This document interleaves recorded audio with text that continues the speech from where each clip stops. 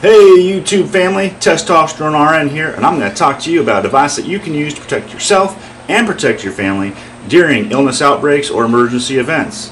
It's cheap, it's efficient, and it's easy to use. Let's check it out. So what am I here to teach you about today? Well, I want to teach you about surgical masks. And at first you might think, it's a surgical mask. You put it on, no big deal. But before you click away and change to another video, let me ask you a few questions. Did you know that there's differences between these two? And not just how they look, how they work. Did you know there's a proper way to put these on?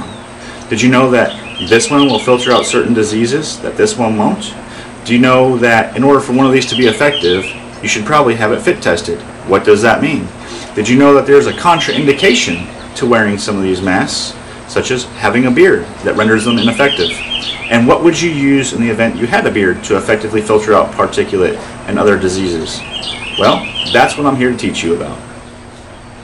So this is a standard surgical mask. Pretty simple. It's got two loops on the side for your ears, and it's got pleats in it when you pull it apart, and it makes it wide enough to fit your face. All right. This is effective at filtering out droplet particles. Okay, so when people are in the hospital and they have a disease such as influenza, it's not fine particulate or fine aerosolized virus particles or bacteria that's being emitted into the air. They're larger droplets that are needed to infect people with influenza. So if they're influenza, they get put in droplet precautions. This is a mask that would be just fine for that. Okay, you don't need to really filter out air. You're just trying to block droplet nuclei from being inhaled through your nose or your mouth, right? And then of course you want to probably wear a mask or something to protect your eyes. Those are mucous membranes, and that's another point of entry for things like influenza. All right, now you can't really see, there's a bar in here, all right, that you mold to your nose. All right, and I'll show you one on this mask. Okay, this is a different mask. I'll tell you about this in a minute, but you can see there's a bar here too. All right. Now the trick is, when you're putting these on and you form this bar to the bridge of your nose, you don't pinch it up and crease it, right? Because then you leave an air gap where it's not formed around your face. All right. That's the most efficient and effective way to wear one of these. Okay. So this will probably help block some dust, maybe, or particulate. It's probably better than nothing. So if you had a bunch of these in a backpack in your car, so wherever you were you had something like this, that'd be fine. But mostly this is going to be utilized for diseases. So if there's an outbreak, an epidemic, or pandemic, whatever you want to call it, of influenza or some other virus that can be filtered out through droplet precautions, through droplet measures with a standard surgical mask, because not all viruses can be with this. You have to go up a step higher to this other mask I'm going to tell you about in a minute. But if it's something that you can utilize this for, this is just fine, and this will prevent you from inhaling a bunch of mist and cough, particles from coughing and stuff that people are emitting in the air in crowded areas like airports, on a bus, public transportation, things like that, office space. All right. So to put this on, what I like to do first is I like to pull the pleats and expand it, all right, and get it ready for my face. Then I grab the loops, put it around my ear, put it around my other ear, pull this down. You see how much more of your face it covers once it's expanded, and then I just gently form this around the bridge of my nose into my cheekbones here, your maxillary bones. All right. All right, and you see it covers a decent amount. It covers up to the side of my cheek, about the middle of my cheek here. All right, and that's a good way to prevent, acquiring disease in public. All right. And if there was some dust in the air, like 9/11. When the Twin Towers came down or something like that, this is better than nothing. Okay, not what you would want for dust particulate though, right? If you had something better to choose from, like the other mask I'm going to show you in a minute. So let me take this off here. Something you should know about these masks this one and the other one, okay? Any type of mask you put on is going to restrict your breathing. So if you have issues with high blood pressure, congestive heart failure, other cardiopulmonary functions issues, asthma, things like that, chronic obstructive pulmonary disease, emphysema thing, okay, this is going to probably be contraindicated for you guys. And if you have a question about whether you can use this or not without hurting yourself, talk to your physician. Just say, hey, you know, I want to be prepared in case there's a disease outbreak or some type of emergency event. I'm packing a bag. Is it safe for me with my conditions to wear one of these masks? Because there are people that should not be wearing these, and it's a very common thing. All right, so keep that in mind. All right, this is an N95 mask. All right, NIOSH, National Institute for Occupational Safety and Health. Okay, N95 because it filters out 95% of particulate if you have the rat size that's fitted to your face. All right, so in healthcare, we have an employee health sector, right, that helps fit test you for an N95 mask and find the right size for you, because these come in different sizes. I don't know if the size is on this one or not. I don't think it's actually on here. It'll be on a box though. Okay, so this is made by 3M. And I think the other one's made by 3M as well. There's other makers that make these things, and you can pick these up fairly cheap. You can find them online, on Amazon, blah, blah, blah. All right? But you should be fit tested to wear one of these. Okay? Now this is more restrictive of your breathing than the surgical mask. Okay? Because the surgical mask is a lot thinner. This is thicker. It's got more padding. It's going to filter out more particulate. This is used for diseases like people with tuberculosis, people with measles, things that need to go in what's called airborne precautions. They go in a room with negative air pressure to keep the air inside the room instead of being blown out into the hall, and nurses and medical staff who go into those rooms need to wear these. So if you find yourself in a situation where you're around people who might have tuberculosis or measles, all right, and you don't have contraindications to wearing these, any type of comorbidities, any health concerns such as the ones I've mentioned earlier, this is a better option. Okay, does this filter out fumes? No. Okay, this is not you know, anything that'll filter out any type of gas. Okay, there are some like that out there. They're going to be a lot more expensive. Okay, for the sake of this video, I'm keeping it simple and teaching you basics. Okay, so again, there's a bar here. Now the way this one works, okay, to put this on easy, you have two straps here. You have a top and a bottom. You grab both at the same time. Grab it with your hand. It's kind of funky, and you're just going to pull these over your head like this. Okay? One goes on the top, one goes on the back, on the bottom. Alright. Now this is probably a little small for me, and I wouldn't wear this anyway, and I'll tell you why in a minute. But you're going to take the bar, form it around your face. Okay?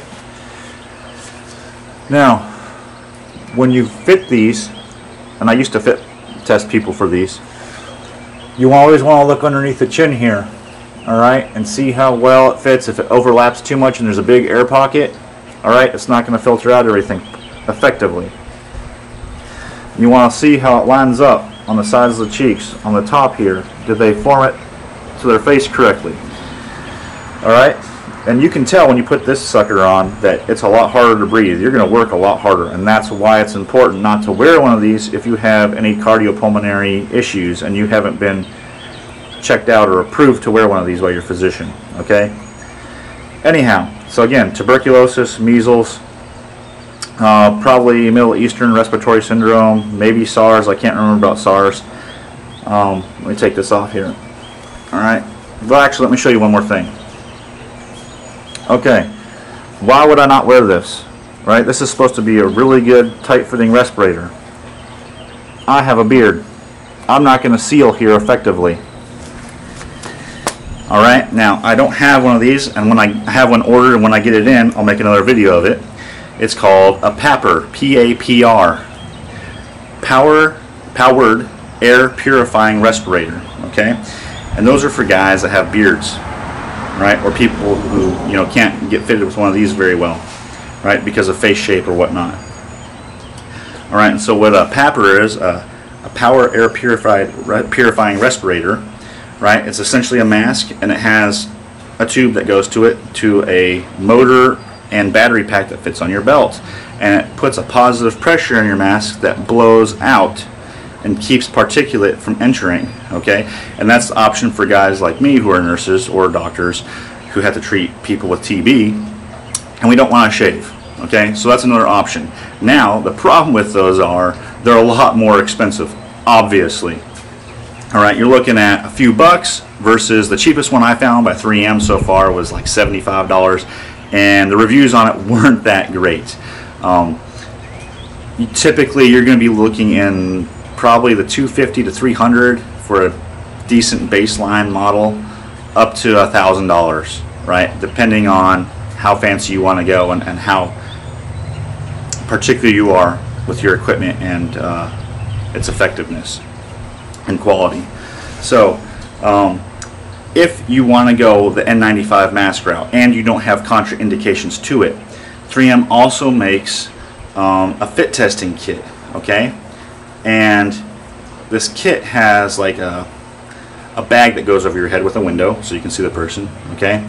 And it has two solutions of saccharin, a 5% and I think a 10% or something like that, or a 1% and a 10%, okay? And so you put the bag over their head without the mask on at first, you spray the weaker the solutions in, you make sure that they can taste it when they breathe in through their mouth, not their nose, okay? If they can taste it, then you can fit test them using that method. Now there's other higher dollar methods for fit testing, okay? This is a cheap, cost-effective manner of doing it at home if you wanted to do it, okay? So, you know, you put the solution in this nebulizer, you spray it in the hood, see if they breathe in, if they can taste it, all right, they can taste it, and then you take the hood off, you pick the mask that you think they can wear or that'll fit their face well, have them put it on, put the hood back over, get the other nebulizer, right, put the stronger solution in, spray it in the hood, and then you have them breathe in through their mouth while wearing the mask, okay? And then you want to do something like have them turn their head A, B, C, D, talking or counting, you know, saying their ABCs or something like that while they're moving their head around. Big, exaggerated movements up and down, you know, big breaths in, and if they can taste it, that's not the right size mask for them. It doesn't fit well, or they've pinched the bar at top, or it's not fitting well under here, all right? Things to look for, all right? But if they can't taste it, then you're good. All right, now a little trick about that.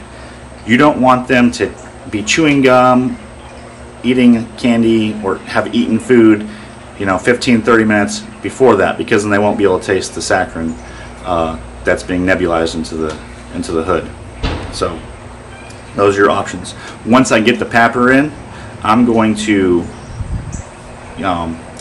show you how to put it on and teach you more about it. All right. So again, surgical mask, standard.